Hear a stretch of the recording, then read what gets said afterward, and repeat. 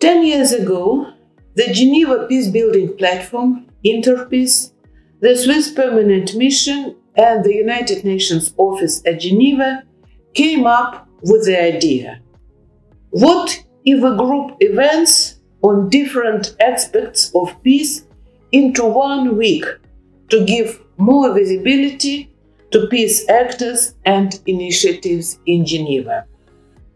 This is how Geneva Peace Week was born. Since that pilot event 10 years ago, Geneva Peace Week has grown into an annual leading event in international Geneva, which attracts governments, organizations, experts, practitioners, scholars, and students.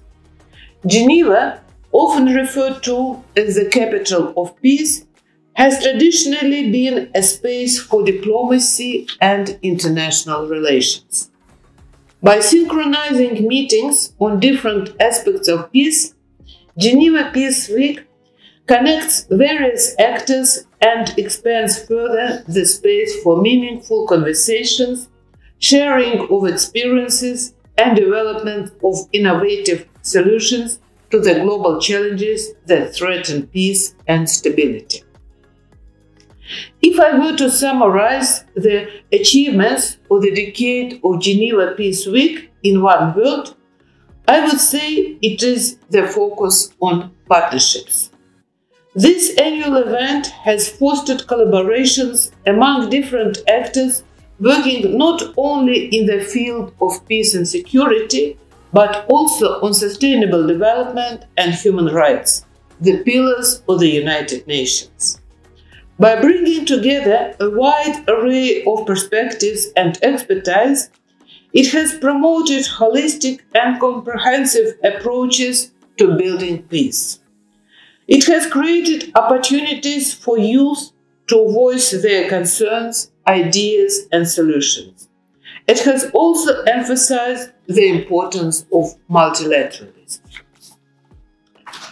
of diplomacy, and negotiation as an effective tool for peace building.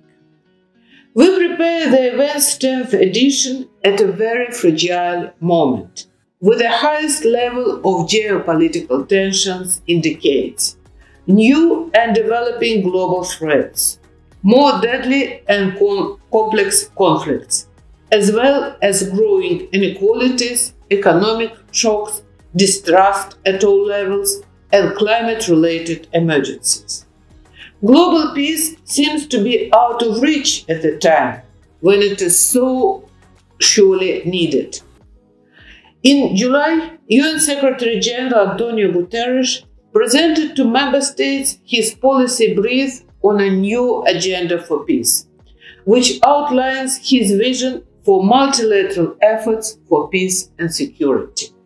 It contains an extensive and ambitious set of recommendations that recognize the interconnected nature of many of the challenges we face. A new agenda for peace is framed around the core principles of trust, solidarity, and universality that are foundations of the UN Charter and of a stable world. It is hoped that this framework will serve to strengthen the member states' multilateral efforts in building peace. Under the overarching theme of building trust, building peace, the 2023rd edition of Geneva Peace Week will provide a space to discuss how the recommendations of a new agenda for peace could be put into practice. Join us for Geneva Peace Week. Together, we can forge a path to a more peaceful and just world through dialogue, cooperation, and innovation.